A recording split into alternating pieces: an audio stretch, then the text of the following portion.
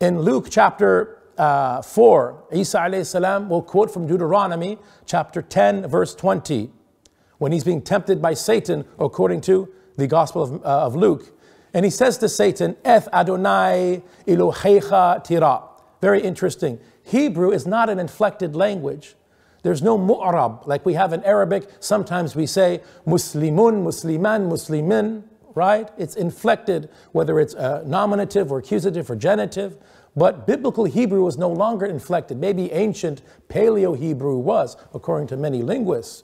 But biblical Hebrew isn't. So it's very clear the word order is very important. You have verb, you have subject and object. But here in Deuteronomy 10:30, quoted by Jesus in Luke chapter 4, the direct object is brought to the very beginning of the sentence because there is a direct object marker in Hebrew. What's the effect of bringing the direct object to the beginning of a sentence? This maf'ul muqaddam, it's called. It denotes emphasis and exclusivity. For example, in Al-Fatiha, we don't say, na'buduka wa nasta'inuka. We worship you and we ask you for help. We say, iyyaka na'budu. We bring the direct object forward, which denotes exclusivity and emphasis. So here Isa alayhi salam is saying, Eth Adonai, the Lord your God only will you fear, Oto, and him alone, ta'avud, you will worship only the Lord your God. Now, Luke translates this verse into Greek as Proskuneo ses kurian ton theon su, that you must revere the Lord your God. Ton theon, definite article on God again. Ton theon means the God. Isa alayhi salam is never called ha theos, God with a definite article, anywhere in the New Testament.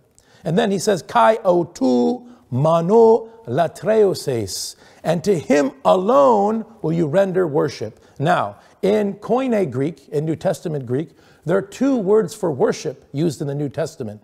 The first word is proskuneo, which is a compound word that comes from the preposition pros, which means toward, and the word kuon, which means a dog.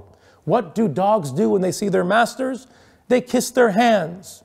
So in the New Testament says that the disciples worshipped Jesus, usually how Christians will translate proskuneo. When the disciples quote unquote worshipped Jesus, like the King James Version says that, the Greek is proskuneo, which means they revered him, they respected him, they kissed his hand. In John chapter 9, Jesus heals a blind man. He sees him in the temple of Solomon later. And this man thanks Jesus, and the Greek says he made proskuneo towards him. Are we really to believe that a Jewish man inside the temple of Solomon is worshiping Jesus as God and committing idolatry?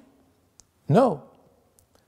In fact, in the Bible, the same verb is used to show respect to Jewish high priests and angels. They are not being worshipped as God.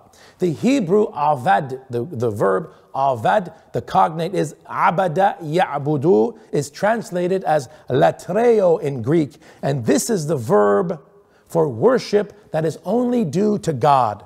It is never used of Isa alayhi salam in the New Testament. In fact, Christ himself says in Luke chapter 4, verse 8, kai autu manu latreuo ses, and him alone, meaning God, will you render worship as God, because he is the only God.